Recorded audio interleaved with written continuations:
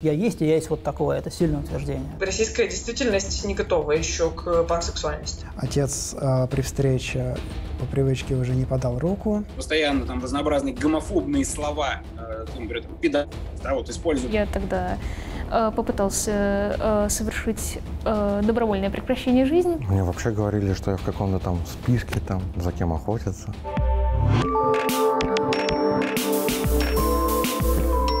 Всем привет, с вами Петя Плосков, и сегодня мы поговорим о любви. А именно о людях, которые влюбляются и строят отношения, опираясь только на личность партнера, не обращая внимания на гендер. Тема выпуска — пансексуалы. Этот термин появился в России не так давно, но, как и любое новшество, уже вызвал волну негатива. Мы поговорили с открытыми пансексуалами и экспертами-психологами о том, что такое пансексуальность, чем она отличается от бисексуальности и почему любить друг друга круто. А вот быть вынужденным скрывать это — нет. С вами Петя Про. Погнали! Сергей, скажите, пожалуйста, как удобно было бы к вам обращаться? Здравствуйте, меня зовут Сергей. Я не анонимный, не алкоголик, и я предпочитаю местоимение «он», «его». Как вы себя самоидентифицируете? Трансмаскулинный, небинарный человек с пансексуальной ориентацией. Много сложных слов, звучит как заклинание. Да, но эти слова уже какие-то я знаю, какие-то я не знаю, поэтому попрошу вас их перевести. Трансмаскулинный — это что значит? В общепринятом социуме существует такая концепция, как бинарная гендерная система. Это система, которая предусматривает разделение на феминные, то есть условно-женственные характеристики, и маскулинные, то есть условно-мужские характеристики. И трансмаскулинный человек — это человек, который из приписанного феминного гендера при рождении пытается в социальном контексте перейти на маскулинный гендер, как раз-таки, для собственного комфорта, по причинам дисфории и так далее и тому подобное. То есть, условно говоря, трансмужчина, но где-то на 80%. Часто этот термин используется для небинарных людей, которые хотят выглядеть более маскулинно, и часто это используется как раз-таки для обозначения трансгендерных людей, которых привлекает мужественность, маскулинность, и которые так себя социально позиционируют. В небинарности мы уже разбирались с Петей Про в предыдущем. Давайте сразу разберемся, как к нему правильно обращаться по местоимениям. Тебя зовут Эвид. Меня зовут Эвид. Юра. Да. Он. Да. Вы женаты? Да. Хочется услышать от вас, как вы это понимаете. Лично для меня небинарность — это как раз-таки то, что я чувствую внутренне, потому что трансмаскулинность — это то, как я стараюсь позиционировать себя в обществе для моего социального комфорта, для моего определенного социального позиционирования и для моего комфорта внутреннего. Но при этом я внутренне соблюдаю отказ от бинарной гендерной системы. То есть я не определяю себя как человека, который вписывается в стандарт мужское и женское. Просто человек, которому по случайному стечению обстоятельств больше эстетически приятны какие-либо вещи, которые ассоциируются лично у меня с, грубо говоря, маскулинным спектром. Вот, либо более андрогинным, либо периодически более феминным. Хорошо, перейдем тогда к теме этого выпуска, к пансексуальности. Каким образом вы поняли, что вы пансексуал? На практике. Что вы подразумеваете под этим вопросом? Как я осознал, что я пансексуал, как я скоминг-аутнулся как пансексуал, или как я на практике выяснил, что я пансексуал? Это три разных темы. Вот, и все три темы мне эти интересны. Как вы осознали, что вы пансексуал? Осознание впервые пришло как раз-таки с прочитыванием того, что такое, это как раз-таки ярлык, лейбл, название ориентации, потому что, собственно, пансексуальность лично для меня — это как раз-таки определенная ориентация, связанная лично по моим контекстам с гендерной слепотой. Что это такое, я потом поясню. Вот в данный момент я просто объясняю, что как пансексуал я себя осознал, когда понял, что мое влечение распространяется не только на традиционно феминных людей не только на девушек, но также на многих мужчин, но из-за определенного травматического опыта, о котором я предпочитаю не говорить, я долго не проявлял и не действовал в сторону этого самого влечения к мужчинам и пока что не планирую. В данный момент я имею в виду цисгендерных, гетеросексуальных мужчин, которые меня котируют как девушку. Но, грубо говоря, ко всем остальным гендерам я испытываю в равной степени равноопределенное влечение, и если человек мне лично симпатичен эстетически, без привязки к стандартам красоты, то я, как раз-таки могу испытывать к нему влечение. Ну что, во-первых, спасибо тебе большое, что ты согласился поучаствовать в этом проекте «Петя Про пансексуальность». Вот, и нам, конечно же, хотелось поговорить с человеком не из Москвы, из Санкт-Петербурга, а чуть подальше. Во-первых, расскажи, как ты понял, что ты пансексуал? Окей.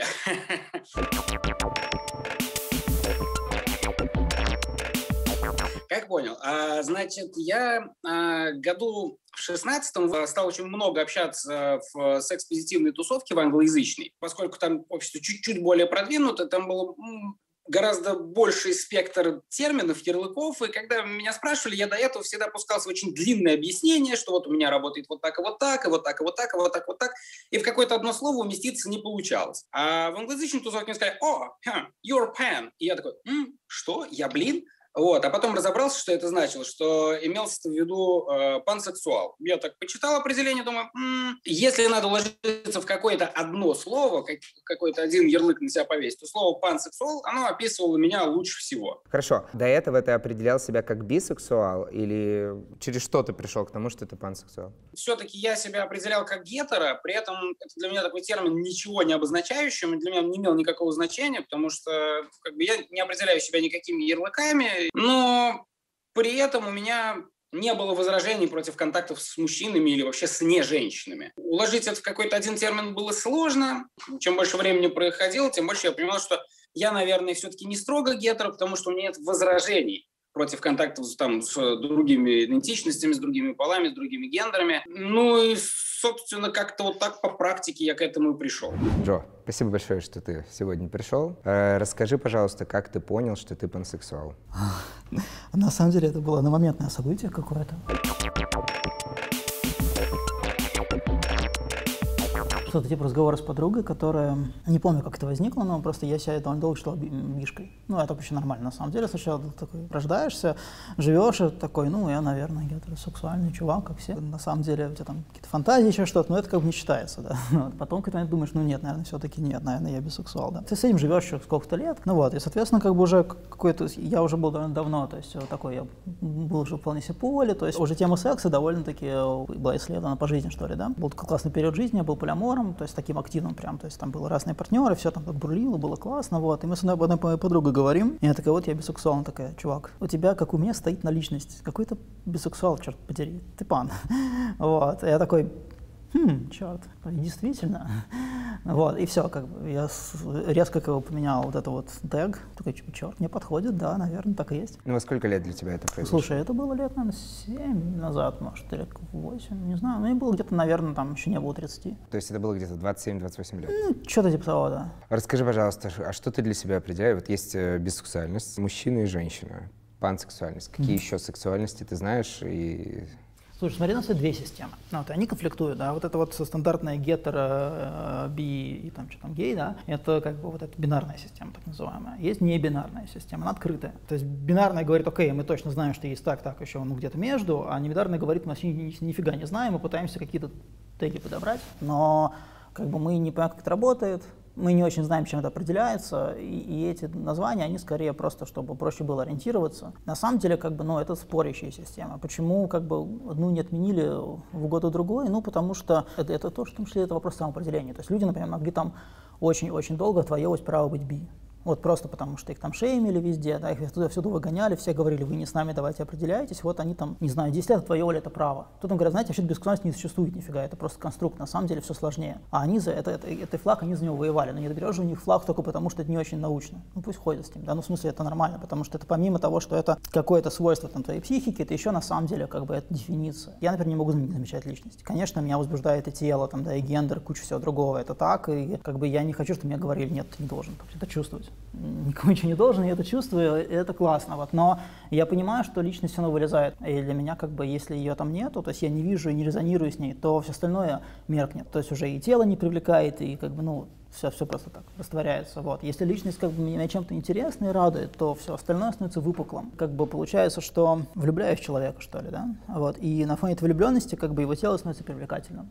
Любого возраста, на самом деле, любого гендера, вот эта история. То есть главное влюбиться. И пансексуальность — это как будто бы ты чаще влюбляешься на самом деле. Многие так это определяют, что это не про даже личность, там, что-то еще, а про то, что просто как бы ты ходишь, о, человек, как классно, да, и ты его увидел и влюбился, ну так, чуть-чуть. А потом такой, раз ты в него влюбился, говоришь, а ты вообще секси на самом деле, да? То есть это вот так работает. Не типа, о, ты секси, а потом ты начинаешь не влюбляться, а наоборот. То есть чуть-чуть работает по-другому связочка в голове. Спасибо тебе огромное, что ты согласилась принять участие. Расскажи, пожалуйста, нам, что такое пансексуальность. Пансексуальность — это еще одна сексуальная ориентация,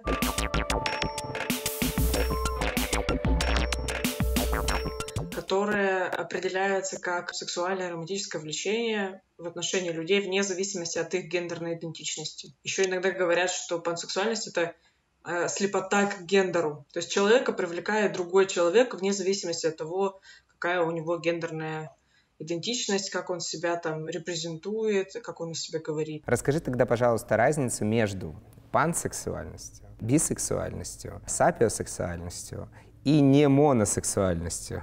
Есть еще и такой термин. Давай так пойдем. Немоносексуальность — это просто зонтичный термин, который объединяет в себе все ярлыки, которые являются, вот, скажем так, есть моносексуальность — это гетеро и гомосексуальные люди, моно, приставка один. Не моносексуальные люди определяют себя как «меня привлекают люди разных гендерных идентичностей». Не одна идентичность, а несколько разных идентичностей может меня привлекать. Бисексуальность. Исторически так сложилось, что это была самая первая идентичность, которая формулировалась через привлечение. Меня привлекают больше, чем. И когда меня, например, спрашивают, чем бисексуальность отличается от пансексуальности, я рассказываю, что есть два контекста. Первый — исторический контекст, что когда слово бисексуальность появилось, у нас еще не существовало теории, квир-теории, мультигендерности. Человечество еще не знало, что есть такая история. Может быть, кто-то где-то знал, но там в западной культуре среди психиатров, психологов не было этой истории среди социологов.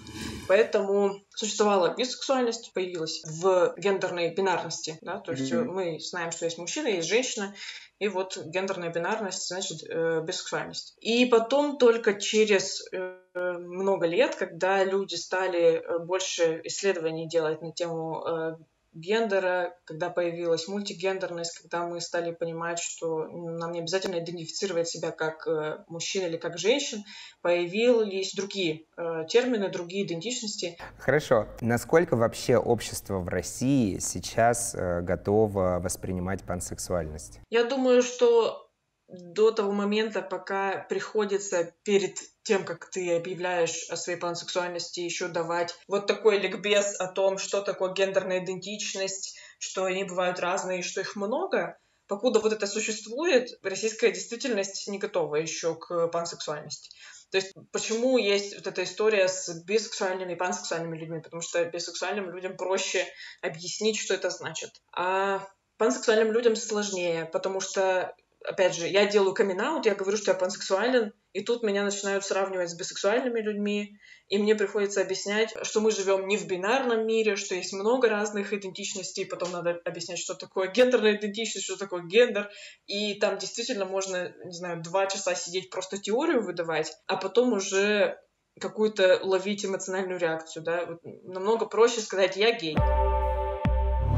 Скажите, пожалуйста, как общество отнеслось к тому, когда вы сделали камин-аут? Вы же сразу несколько самоидентификаций назвали, и какой больше начали придираться? Начнем с того, что каминг-аут, кроме как трансгендерной персоны, я никогда не совершал. Это был аутинг. Это был процесс недобровольного каминг-аута, потому что я опубликовала определенную анкету, наверное, о которой сейчас идет речь. Нет, я не знаю, честно. Я специально не изучал ничего вот, условно грязного и так далее для того, чтобы разговаривать. Я не буду пояснять по поводу того, что это за анкета. Но нам важно, что это был аутинг. Вот это нам важно, да. Да, я рассчитывала, что эта анкета попадет в одну социальную группу, но то сообщество, в которое я эту анкету опубликовал, оказалось совершенно другой социальной группой, и сначала это разнесли по относительно широкой публике, потом по публике еще шире, потом на это наткнулся Двач, и это стало известно, всем, включая журналистов РЕН-ТВ. Я отнесся к первому моему аутингу очень неспокойно, потому что прямо за аутингом последовала травля. Буллинг, физические преследования, слава богу, в школе меня по этому поводу никто не задирал и не травил, потому что у меня была очень хорошая школа с хорошим этическим образованием, с хорошим этическим восприятием. А тогда каким образом вы сталкивались с этим? То есть вы идете по улице, вас узнают и начинают... Нет, меня просто преследовал один какой-то рандомный чувак с, я не знаю, Двача, с других каких-то чанов и межборд, наверное. С какой целью? Он пихал розы в почтовый ящик.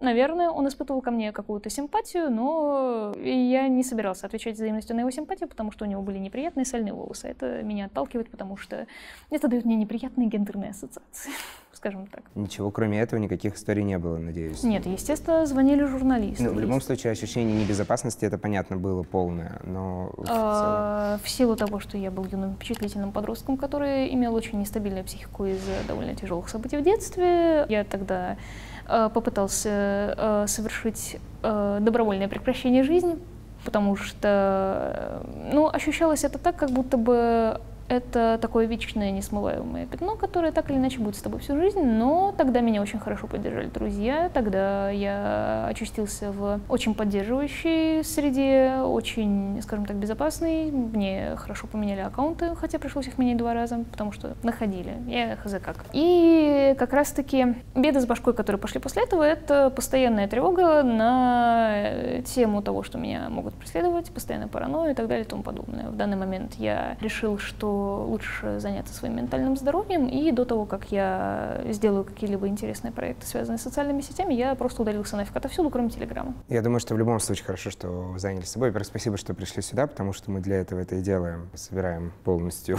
картинку, что в России, и как происходит, и чтобы люди, которые смотрят и испытывают то же самое, понимали, что они не одни, и что...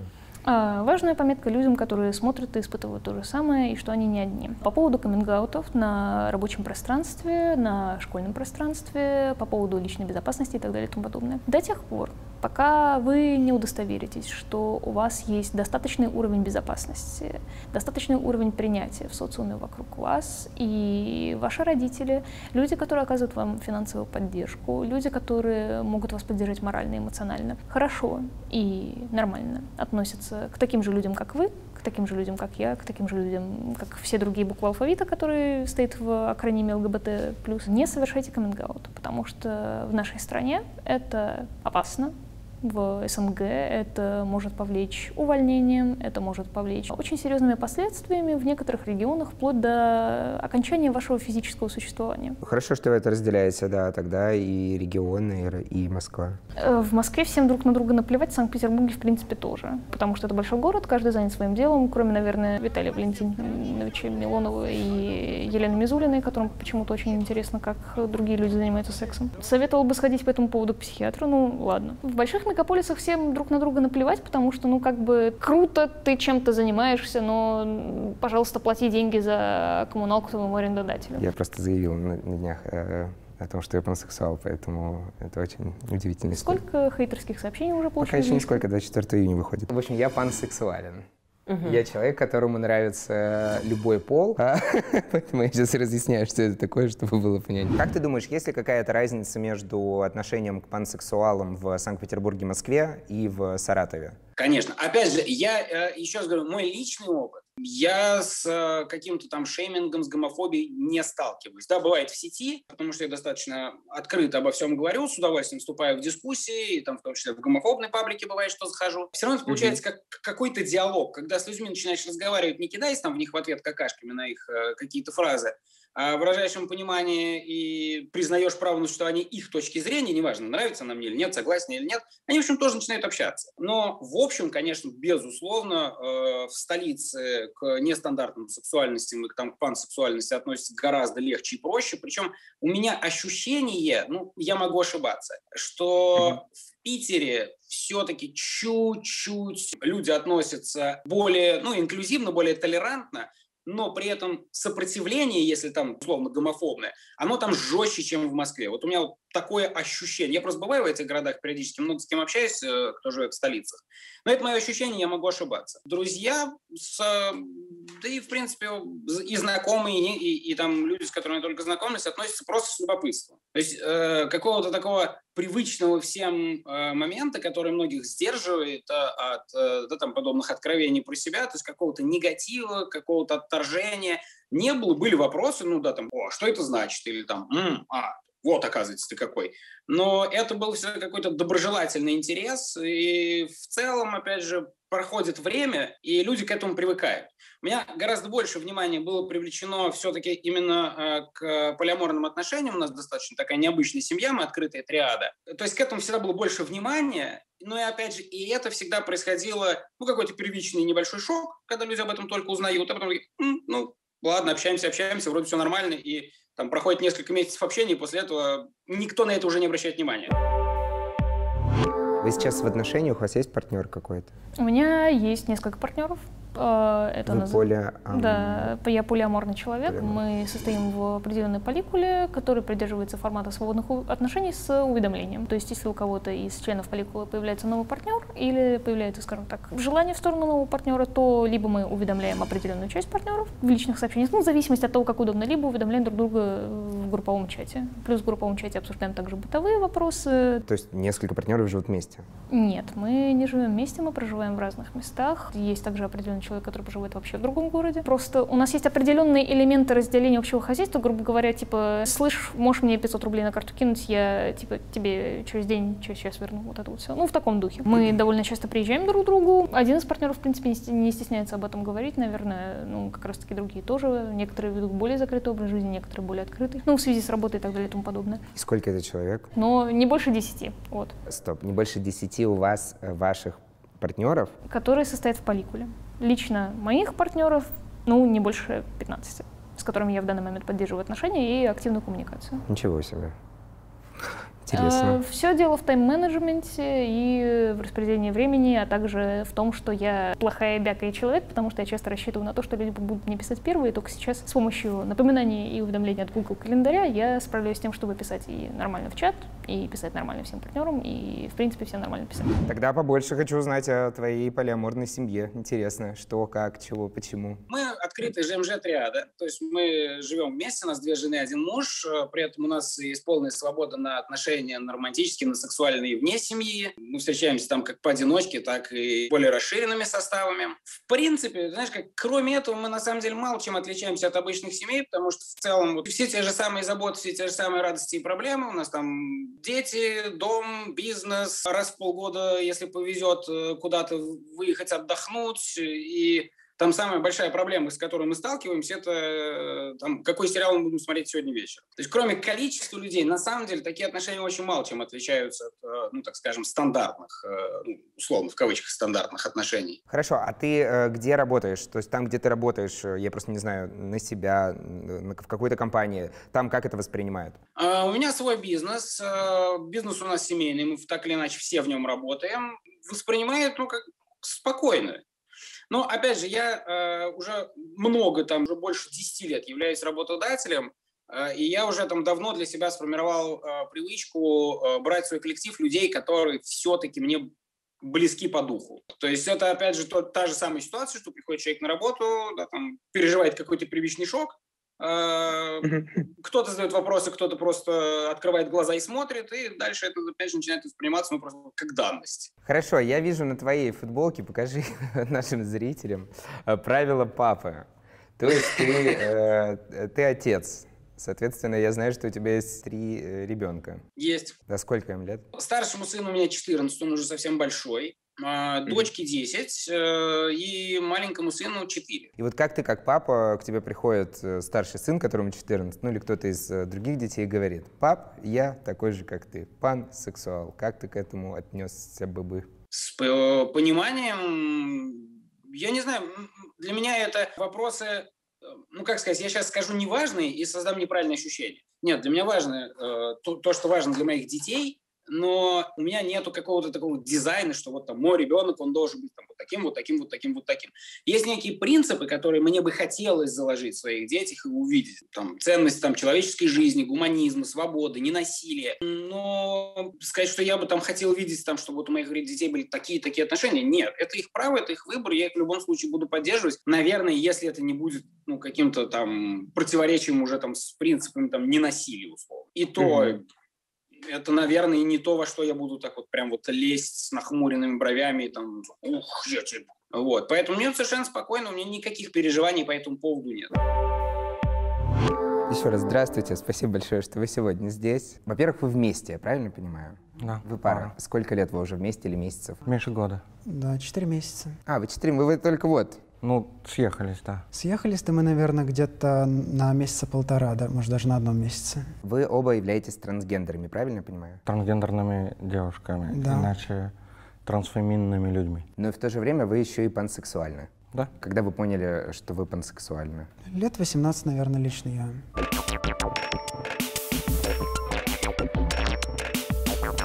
Ну, я особо об этом даже не задумывалась.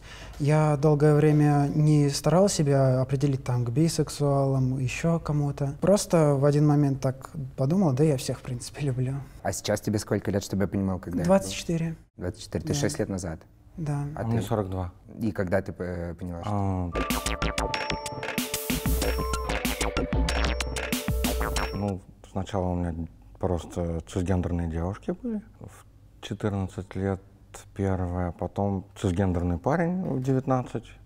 Потом как-то поочередно я с одной девушкой сошлась, значит. Мы жили вместе, а она постепенно решила измениться и стать трансгендерным парнем. И таким образом у меня произошло, что я стала с таким человеком, с трансгендерным тоже встречаться, а потом и девушки тоже вот постепенно все как-то потихоньку. Ну, тогда, когда партнер твой решил стать трансгендерным парнем, Да. ты еще не совершила переход или уже... У нас это как-то в одно время происходило. Но на терапии, на гормональной, я только 1,5 года нахожусь. А когда-то осознать себя, я где-то еще лет в 6 у меня произошло это, что я не мужчина, а девушка.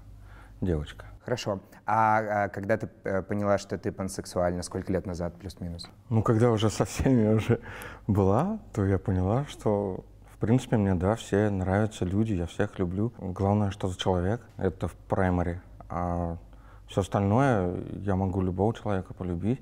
Ну, если я его люблю, то все, у меня уже большой разницы нет, какого он там пола, гендера. Ну, когда это было? Я имею в виду, что 10 лет назад, 20 лет назад. В каком возрасте ты осознала это? Осознала я себя как девушка еще в детстве, но я находилась в denial. Это когда человек себя пытается отрицать свою, ну, в суть. denial, все понял. Denial. В те времена вообще, в принципе, о таком лучше было не заикаться. Я вообще жила во дворе, где там всякие рецидивисты и прочее. Хорошо. После того, как вы рассказали, что вы пансексуальны, какое было отношение к вам? Столкнулись вы с какими-то проблемами? Ну, мы в такой среде общаемся, где такие люди норма, в принципе. Вот у нас много друзей всяких там и геев, и лесби есть, и пансексуальных тоже, и полисексуальных. Ну, учитывая, что вы трансгендер, я не имею права не задать вам этот вопрос. С чем вы сталкивались как трансгендер, с какими проблемами? В плане трансгендерных трудностей? Да, и трансгендерных трудностей, и отношения с семьей. Ну, с семьей я не общаюсь, просто потому что я начала переход недавно, полгода назад, и где-то вот через месяц после начала перехода я предстала перед своими родственниками в женской одежде, на что среагировали очень негативно. Отец при встрече по привычке уже не подал руку. Тогда мы праздновали день рождения бабушки. Но ты тем самым поняла, что он тебя заканцелил, то есть Да. всё, тебя не существует. Да, несмотря на то, что я просидела праздник, провела его вместе с родственниками, слава богу, там была сестра старшая, которая меня поддерживает, мы с ней общаемся. Вроде посидели, никаких комментариев толком в мою сторону не было, но после этого я через старшую сестру узнала, что отец не желает со мной встречаться, не хочет видеться. Соответственно, мы не общаемся уже несколько месяцев. По поводу пансексуальности тоже подобная тема была, но отец меня принимал. То есть я ему где-то лет в 19 сказала, то, что мне нравятся все. Он тогда сказал, если у тебя что-то было с мальчиками, то у меня больше нет ребенка. Я тогда так и поняла, то, что нет ребенка и нет ребенка. Я не снимала трубку, с ним не общалась. То есть он звонил, да, после этих слов, он еще хотел поговорить с тобой? Да, он звонил. Но, тем не менее, я сама уже не пожелала с ним общаться. И спустя пару лет, как раз-таки, я приехала к прародителям, к бабушке, дедушке, и там уже оказался отец, они нас решили так свести немножечко. Вот. И он мне тогда уже сказал то, что помнит, что за обида у меня конкретная была, и сказал то, что меня примет любой. Но, как выяснилось, то, что спустя некоторое время все-таки не очень. Хорошо, подскажите тогда, у вас ты сейчас учишься где-то или? Нет, сейчас большие проблемы с этим, потому что у меня вообще с учебой, с работой. У меня сейчас главная проблема — это то, что у меня остались мужские документы, нужно их поменять. Для этого необходимо пройти комиссию, денег немного скопить. Вот. Но пока сложно найти работу.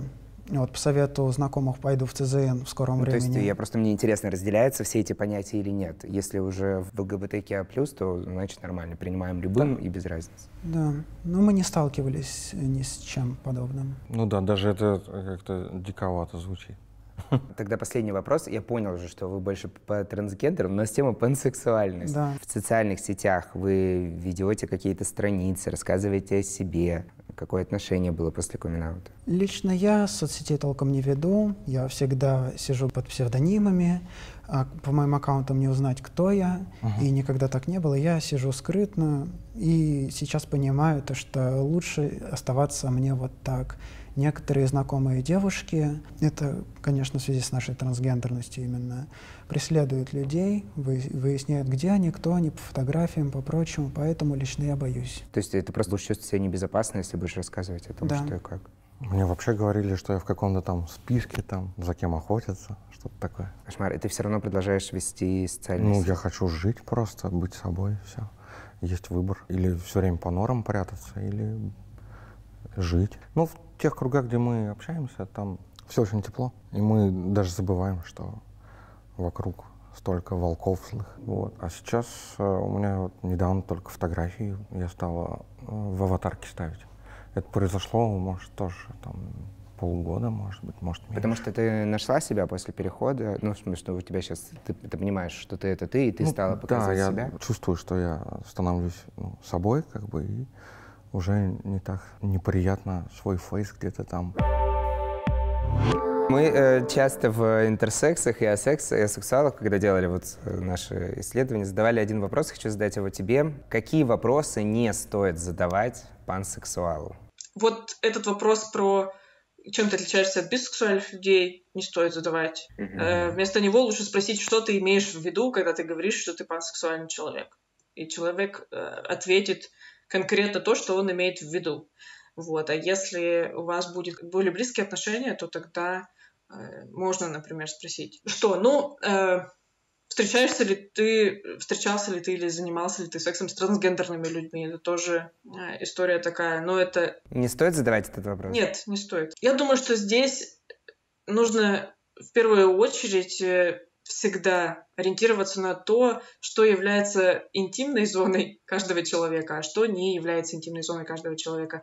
И если ты подходишь к гетеросексуальному, цисгендерному человеку и не задашь ему никогда этот вопрос, то никому другому тоже задавать его не стоит. Прости, в этой ситуации, когда или у тебя в практике с пациентами, или на твоей личной практике, когда вдруг видят тебя с парнем, потом не подходят и не говорят, вот, Нормальная же, говорили же, нормальная. У меня была история в личной жизни, когда у нас с партнеркой был кризис в отношениях, и я от нее съехала к родителям ненадолго. И когда родственники это узнали, они сказали моей маме: ну вот, хорошо же уже, что вернулась, как бы нормально же, пусть, может быть, и ладно, и к лучшему. Я сижу, думаю: божечки, у меня тут проблемы в отношениях. Они говорят: ну ладно, пусть... Ну, на самом деле, знаешь, когда клиенты приходят, они очень могут переживать, что я как бы должен определиться, а может быть, я все-таки нормальный, а не обманываю ли я кого-то, а не обманываю ли я себя вот с этим всем, потому что, опять же, каждый утюг тебе говорит, что ты должен определиться, и что ты не можешь быть бисексуальным человеком, пансексуальным человеком тем более, потому что пансексуальные люди, это вообще мозг взрывает. Если бисексуальный человек может еще как бы сказать, что, ну, ребята, мы есть мужчины, мы есть женщины, и они меня привлекают, то когда мы начинаем в такой стране, как Россия, говорить о том, что есть пансексуальность, то у людей просто мозг взрывается, потому что они не понимают, как это так может быть. Подскажи, пожалуйста, последний вопрос, тут два даже их будет. Если человек понимает сейчас, сидящий у экрана, что он пансексуален, что, где лучше почитать, куда лучше залезть, в какие-то группы, на сайты и так далее, чтобы он понимал, что не один? И второй вопрос. Если, например, он обращается к психологу для того, чтобы разобраться, да, с той проблемой, которая есть у него, или там, с теми вопросами, которые у него есть, должен ли обращаться к узконаправленному психологу, который уже разбирался с этим вопросом, или вот как ты, да, который работает в том числе с пансексуалами, или любой другой психолог понимает все это и воспринимает это как норму. Я просто вот не знаю, и мне тоже интересно. Давай я тогда с последнего начну. Конечно, не любой психолог поймет, не любой даже психолог, который работает в ЛГБТ-организации, поймет. Есть такие истории, когда люди обращались на горячие линии ЛГБТ-организаций и получали набор клише и не очень хорошую реакцию. Ну а где их искать тогда? Слушай, сейчас такая история. У нас все терапевты, психотерапевты, психиатры и психологи по рекомендациям ищутся. Б, они ищутся через какие-то сервисы типа Ясно, и есть еще какой-то сервис, не помню, как называется, где прям этичных профессиональных психологов ищут. Есть еще такое движение «Психология за права человека», где тоже состоят люди, в том числе я и мои коллеги, коллежанки, которых я очень уважаю и люблю, которые продвигают вот эту тему с этичным отношением. И в этом движении немало бисексуальных, пансексуальных психологов, которые могут работать нормально, этично. Поэтому, да, вот только так, через рекомендации, через какие-то вот такие правозащитные организации. Ну, вот ты сказала, через какие-то правозащитные организации. Какие правозащитные организации есть у пансекс? Конкретно у пансексуальных людей сейчас в России нет отдельной организации. То есть именно к ЛГБТ-организациям? Да, именно ЛГБТ-организация, именно «Психология за права человека», про которую я сказала, это движение психологов. К сожалению, сейчас в России история с бисексуальными, пансексуальными организациями очень нестабильная.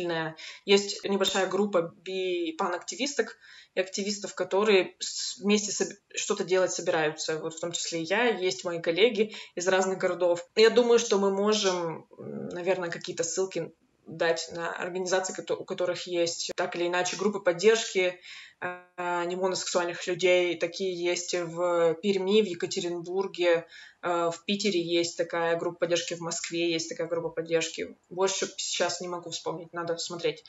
Но в целом, так или иначе, появляются сейчас такие организации. Надо просто за этим следить, смотреть, добавляться в группы.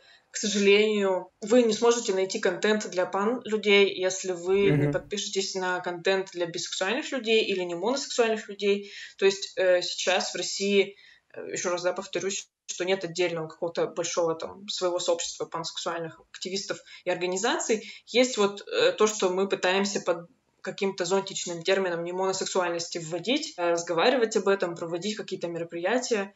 Вот только так. Какие перемены вы бы хотели в России, чтобы произошли, чтобы вы могли спокойно говорить о себе, о своей пансексуальности, о своей трансгендерности? Ну, чтобы люди менее стереотипы вот эти принимали, которые сейчас, а критически мыслили. Чтобы не смотрели на нас как на непонятно что, и чтобы социализировались мы легче. В общем, хотелось бы просто человеческого отношения к нам. Мы же человеки. Каким образом вы видите тогда развитие общества в целом и российского общества для того, чтобы люди были более толерантны, открыты? Вообще как вы видите будущее России? Гроб, кладбище, честно говоря, но не в самых лучших цветах, не в самых лучших тонах, потому что, ну, с одной стороны, приятно, конечно, что в отдельных ситуациях повышается уровень образования, что люди проявляют к этому все больше интерес, что в медиа начинают об этом больше и больше говорить. Но, с другой стороны, в медиа говорят об этом не в самом положительном ключе. И мы говорим в рамках России или в рамках отдельных городов, которые можно уже Россией не считать. Хорошо, какого будущего вы тогда хотели для России? Я похож на человека, который разбирается в социальных контекстах и политике. Нет, я, конечно, выгляжу очень умным, на мне пиджак, и на мне очки, и на мне хипстерская прическа, но и я не политолог, и любые заявления в контексте того, какого будущего я хочу, могут обернуться накаркиванием. Но, в принципе, естественно, как человеку, который принадлежит к определенным маргинализованным группам, мне бы хотелось повышения, там, я не знаю, благосостояния граждан, повышения уровня образования, гораздо меньшей клерикализации общества, какое умное слово произнес. Ну, зависимости общества от религии, зависимости общества от религиозных исповедований, возвращение к определенной эстетизации науки, глобальной как раз-таки. И в рамках интернета, и в рамках реальных сообществ хотелось бы, чтобы было гораздо меньше таких штук, как эхокамер. То есть... Как что? Эхокамер. Люди сбиваются в определенные группки по интересам, по хобби, по манере общения и так далее и тому подобное, и они, ну, распространяют определенные идеи в рамках этих групп, не контактируя и не распространяя эти идеи на соседние сообщества или на сообщества с радикально противоположными взглядами. Ну, как раз-таки формат диалога очень важен, и хотелось бы, чтобы, в принципе, люди в странах СНГ с определенным сложившимся сознанием, и люди, которые выросли, ну, не так давно, в эпоху интернета, могли все коллективно наладить друг с другом коммуникацию, потому что когда люди общаются и когда люди объясняют, они гораздо больше понимают. Какими проблемами в первую очередь сталкиваются пансексуалы в России в целом?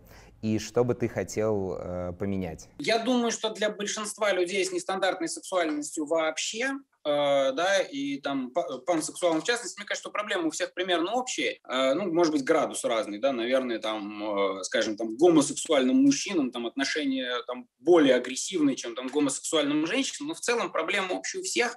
Это то, что им приходится часто скрывать. Потому что, во-первых, существует бытовая нетерпимость, то есть это то, что просто на уровне сленга, то, что мы постоянно там разнообразные гомофобные слова, например, там, пидорас, да, вот используем в качестве ругательства, это все равно создает фон, который, вот каждое такое высказывание, он заставляет человека съеживаться. Я это много раз видел, как это происходит. Даже там, где люди не имеют в виду ничего такого, просто ругают, просто матерятся там, потому что подрезали на дороге.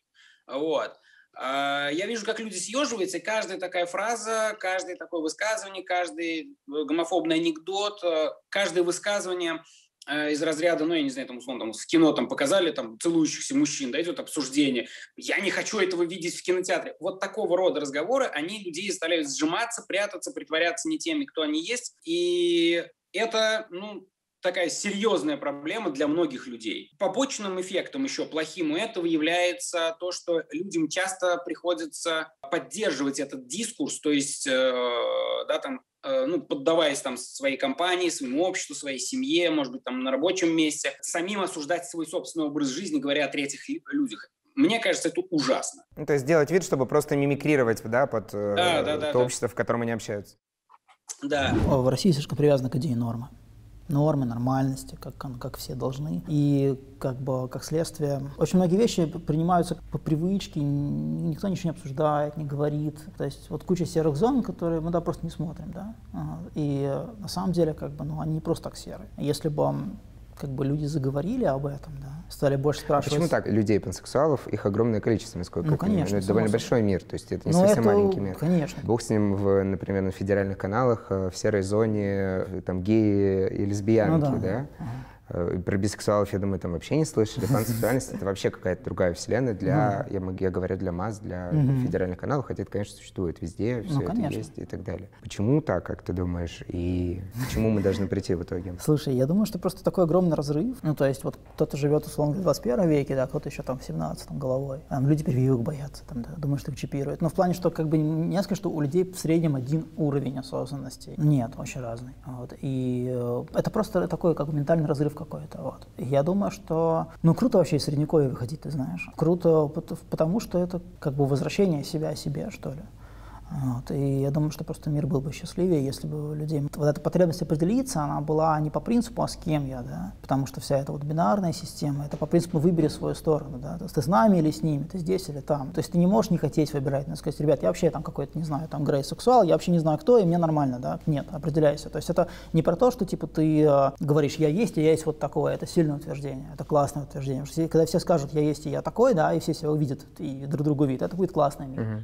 Вот, а это больше про то, что ну-ка выбери сторону, да, то есть ты, может, этого не хочешь, но ты должен, но это ослабляет, это не круто. Вот. И, конечно, когда, знаешь, типа не нужно будет выбирать сторону никому, да, и не нужно будет бояться не быть с кем-то, и люди смогут просто проявиться и посмотреть в себя и задать вопросы: блин, а я кто на самом деле? А что я-то хочу? Не что там сторона хочет от меня, я-то что хочу, какой я на самом деле? Ну, наверное, это будет мир более счастливый. Не знаю, когда он будет, вот, но... Меня очень радует, что общество развивается и появляется все больше терминов, которые помогают нам лучше понимать, кто мы такие. Пан, би, гомо и многие другие сексуальности — это норма. Никто не должен считаться странным или бракованным из-за того, какой он. И может быть, если мы станем более чуткими друг к другу и не будем бояться любых инноваций, нам всем станет жить легче и радостнее. Любите друг друга. С вами был Петя Плосков. До встречи.